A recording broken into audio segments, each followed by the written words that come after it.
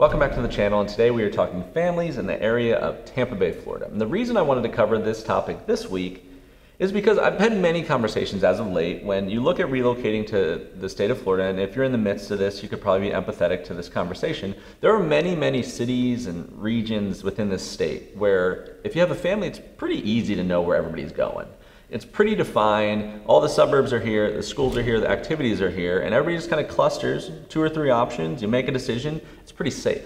If you go to a large urban area like a Jacksonville or a Tampa Bay, which is the subject matter today, then it's a little bit more convoluted because you do have suburbs, but you have a lot more beyond that. You have large cities, you have Tampa cities versus the city of St. Pete, you have a coastal beach part, but you also have the bay, and you have north-south, you have commuting issues and all kinds of things. So if you go on the internet and you look at this blog sphere, a lot of the times they still mention the same suburbs, the easy stuff, the tried and true stuff, but it's not as simple as a conversation in a large area like Tampa Bay. So what I wanted to attempt to do here is I can't name them all, but I can give you an example of all of them. So if you're looking to be in the city, the thick of things, but you want an elegant, kind of safe neighborhood, I give you that. If you want the city, but a more affordable version of that premium option, I give you that. If you want to say, I want to take this whole conversation and drop it in St. Petersburg, I give you that. There are many directions you can go in to get suburban housing, so why would you pick one over the other? I try to cover that. Affordability, laid back coastal, and everything in between. So I hope it comes across that way. My name is Adam Hancock. This is the Florida Relocation Guide YouTube channel, your smartest way to buy, sell, and/or invest in the entire state of Florida. I have a brand new Tampa Bay Relocation digital guide if you want to grab that before you go. The link's in the description box below. And we also have something really exciting coming. I'm about to start the video here, but we have something really exciting coming that I don't know if it'll be released by this video, but I have a community that's made just for this channel. So it's going to be a community group where basically you can ask me direct questions as narrow as you want to get. I'm going to answer 100% of them. All of our free guides will be in there. My weekly kind of brain dumps of all the real-time information I'm working on. So this would be like if I sent you a monthly newsletter, you know, versus every Tuesday you get all the new construction incentives, all the things I'm thinking through while I'm trying to create videos, all the conversations we're having with clients in real time. You get that in here, just a little different ecosystem. You guys can talk to each other. So I think it'll be cool. It's coming out very soon, and we will send an email when it comes out. Without further ado, let's hop in. Okay, number 1 on my list in no particular order, we're gonna start with the cliche and we're gonna talk suburbs, but we're gonna talk new home suburb. So both suburban and new home friendliness, new construction home, which is nice if you're relocating because of logistics and timing and convenience and all that kind of stuff. Plus it's a new home.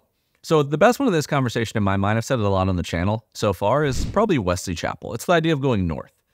Because Tampa Bay is sprawling and Hillsborough County and Pasco have a big portion that's inland, you can actually kind of shotgun spray out many ways to do suburbs there, unlike a Sarasota or Naples where they're more condensed. But a lot of those are limited because of the maturity and because of how close they are to town. But north is where all the land was at. So it's important because you not only get all the cool things that come with suburbs, but you also get the idea of master plan and intentionality because of the foresight they're able to have if they have more time, more space, and who owns the land matters. So you fast forward to today, I won't get too crazy here, and you have a unbelievable variety and unbelievable mix. So one, it feels new, which is nice, right? The shopping centers are new, all the stuff's new, right? So you got the new Targets and the new stores, and it feels like suburbia and clean and fresh and all that kind of thing. But you have multiple new construction neighborhood opportunities, and it's just in its infancy, right? If you look at newhomesource.com, for example, which is like the MLS of new homes, basically, look at where all the new neighborhoods cluster in Tampa Bay. They're all going north or they're going southeast, right? And southeast is a very different animal than going this direction, right? So you get variety, but you also get really cool master plan concepts, which is a bunch of neighborhoods that aren't in silos. They come together and they all make sense as they orient to each other, but they also come together for communal amenities. So gone are the days where people just value a nice individual neighborhood pool. They want more when they leave their neighborhood. So there's shops and there's schools, there's walkability, they're doing freshwater lagoons. You know, you have Epperson, you have Wiregrass Ranch, just to name a few. But you also have some, the 20-year-old versions of what I just mentioned too. Seven Oaks, you have Meadow Point.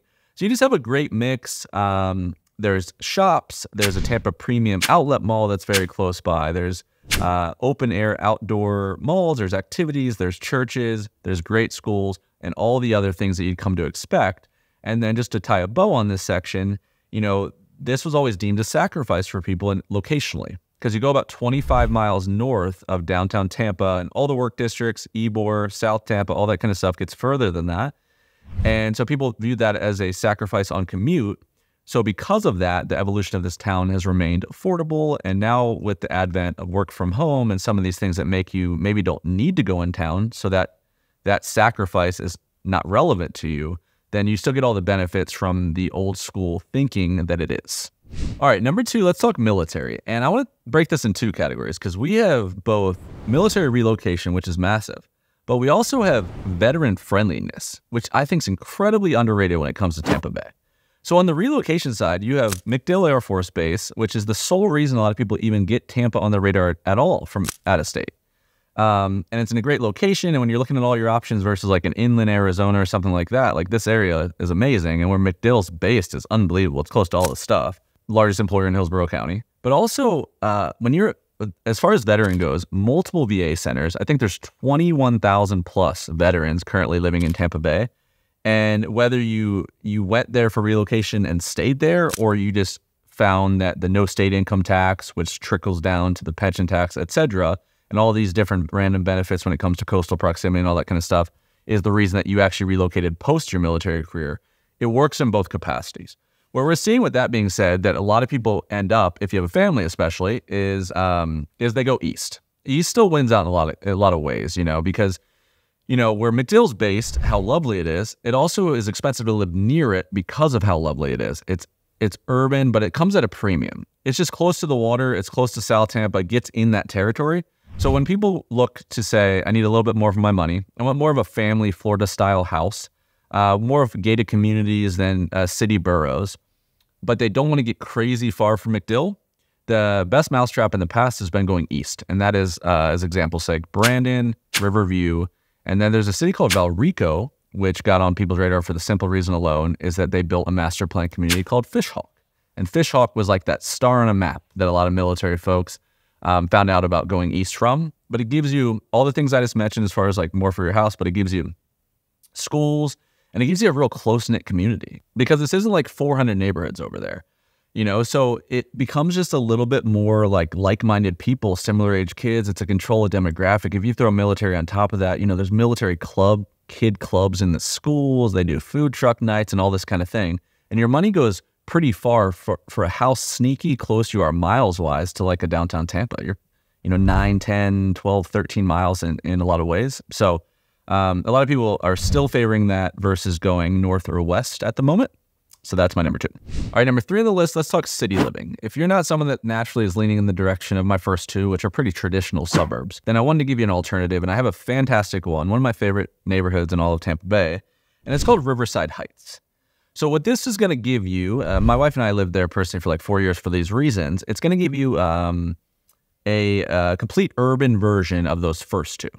So instead of like these master plan, everything looks the same, the guarantees that a lot of people like, guarantees of demographic, control, maturity of neighborhood, all that kind of thing, this is going on historics, one of the oldest neighborhoods in all of Tampa Bay. So because of that, you don't have as much control. You don't have all the HOAs, depending on when people, how long they live there, when they move out, that's when the homes turn over.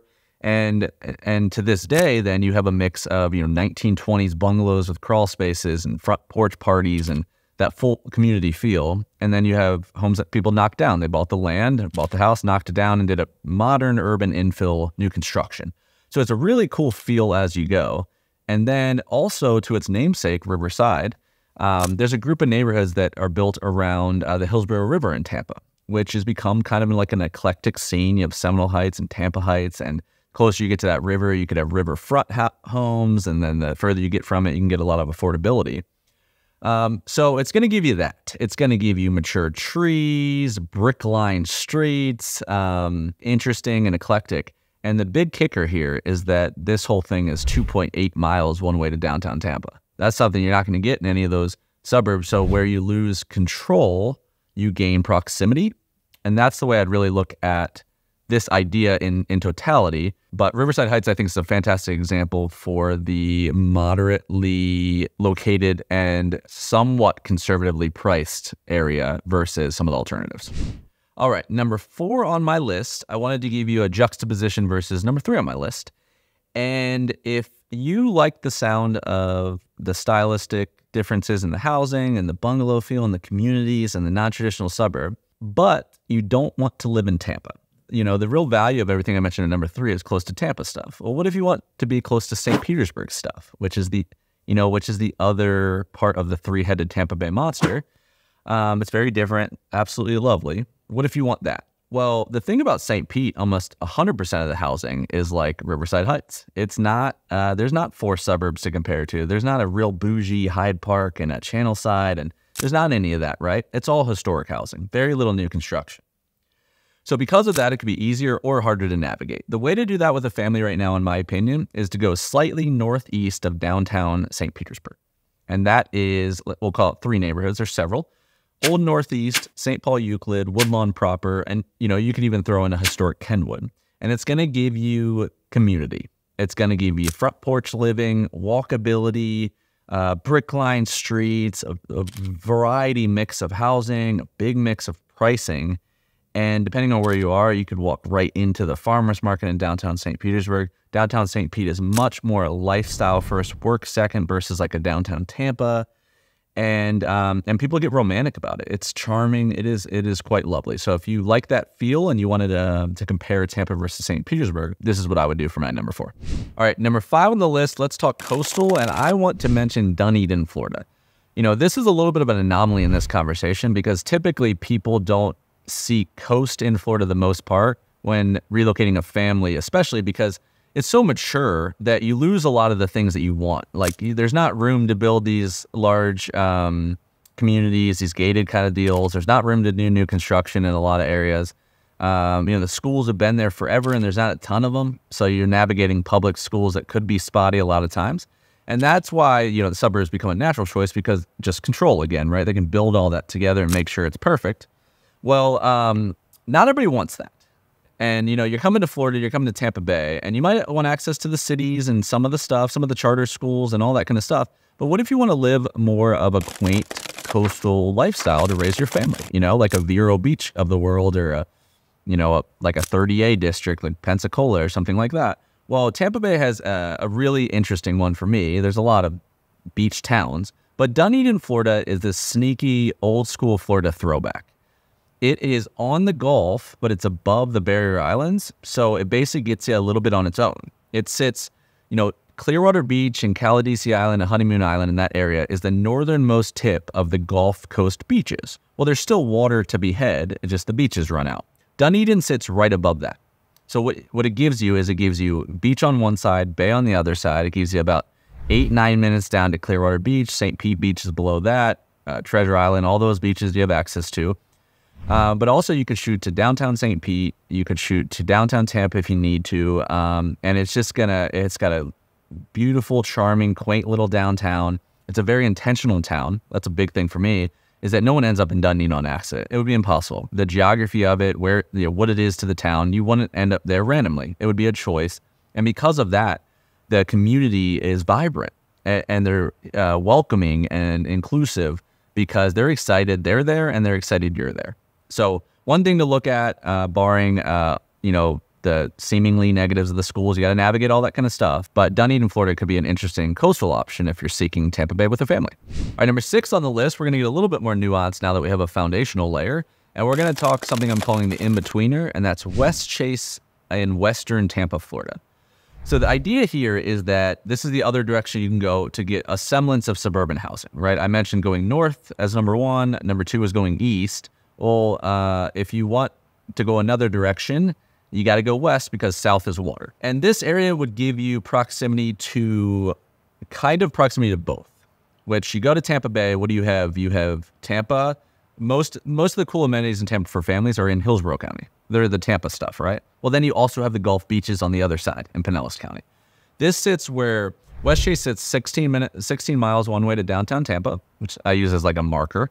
And then 20 miles also one way to Clearwater Beach. So I get that's not 5 minutes away, but if you wanted access to kind of all the things Tampa had to offer, but you still needed suburban housing, this could be an interesting way to satiate that need.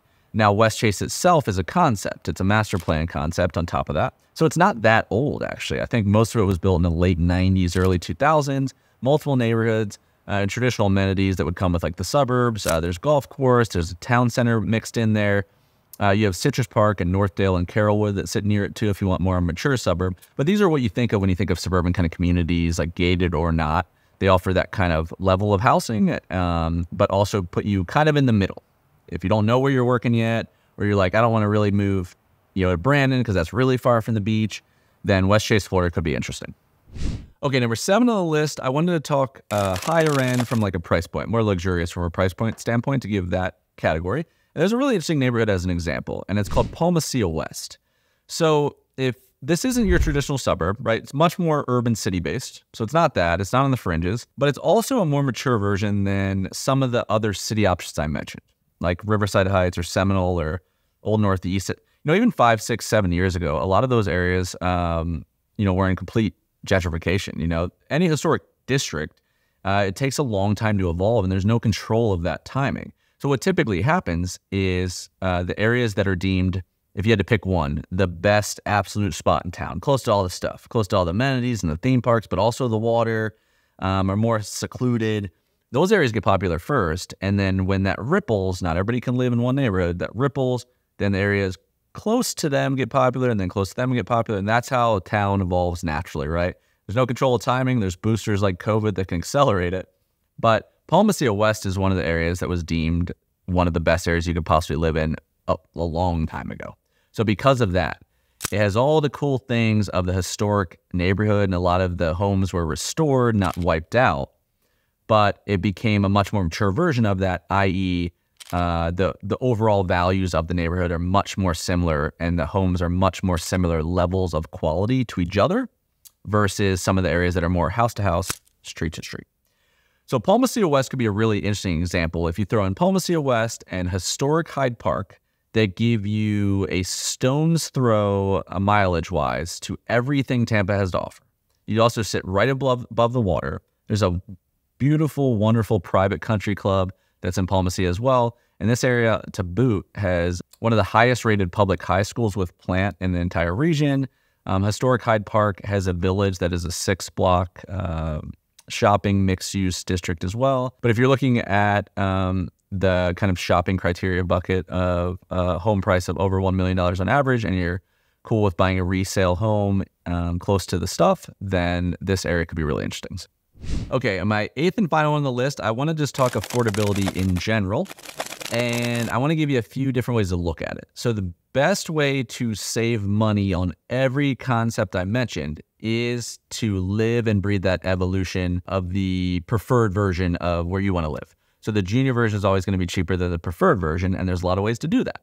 So take Wesley Chapel. We first went north as number 1 on the list. Tampa Palms, New Tampa it's called, and Wesley Chapel are right up there with like people valuing in their minds. Lutz is another one that really, people value in their minds. Well, if you go slightly above both of those, Lando Lakes, Zephyr Hills, fantastic way to save money.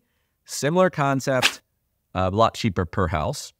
If you go Brandon, for instance, we went east as our second option, Brandon, Valrico, even Riverview. Those are a little too close to town, so they got popular first. Well, if you go below them, one of the cheapest possible ways to buy a new construction home right now in all of Tampa Bay's landscape is going southeast, right? Again, south is in the water, so you got to go south and east, but it's right below Riverview, and that's Apollo Beach, and more importantly, Wamama, Ruskin, and Sun City Center. It could be in a random location depending on what you're looking for, but you wouldn't believe how far your money would go. And then, kind of keep that same concept, right? You want urban living with Riverside Heights. Well, it's a lot cheaper if you go north of like Seminole Heights to do that, because Riverside Heights, again, is only 2.5 miles to downtown Tampa. If you love Dunedin's concept, you could go above that to Newport Richie and have a similar kind of vibe, et cetera, et cetera, et cetera, right? So that's the best way to look at affordability in the town. That's why I know I went probably a little too rambly on this video, but I do try to explain it in a way where once you understand, you get it. And then in an area that is vast and has millions and millions of people and a ton of realtors you could talk to and, a ton of home sales you could look at, becomes a lot simpler conversation if you understand where all the value originally came from. And it makes it a lot more educated buyer or shopper in general. So we'll wrap it there. All right, that does it for today's video on the Florida Relocation Guide. Really hope you enjoyed it. If you have been watching and you haven't subscribed to the channel, please consider doing so. We try to equip you to be the smartest real estate consumer, whether you're buying or selling in the entire state of Florida, but especially Southwest Florida, Tampa, Sarasota, Naples, economics-wise, lifestyle-wise, and everything in between. We have a really unique team, so we're going to try to be the best resource we can in that world. So please subscribe if that interests you at all. The free resource thing I mentioned at the beginning, we have a Sarasota Relocation Guide, a flip book. They're like 15 pages, and they get more narrow. Like even my favorite restaurants and stuff are in there. Tampa Bay, we're working on a new Naples one, but we have a new construction one specifically as well. We have analytical tools for both Sarasota and Venice built on there, which has every sale that existed in the last 360 days. So that's on the website on the sunshinestateco.com on a free guides tab. And also that community group I mentioned, please keep a lookout for that. I think that's going to be one of the most effective ways we can communicate regularly in a community group. So that's going to be the first of its kind that we're going to release there. And if we can help you in the real estate market, buying, selling, investing, I own a brokerage called the Sunshine State Company that's directly on the back of this kind of content. So if you resonate with the way we speak, the way we think about the market, all that does is let you also use us to transact that so the apple doesn't fall too far from the tree. That's the idea there. Again, my name is Adam Hancock. I really appreciate you guys taking any time of your day to watch these videos, and we'll see you on the next one.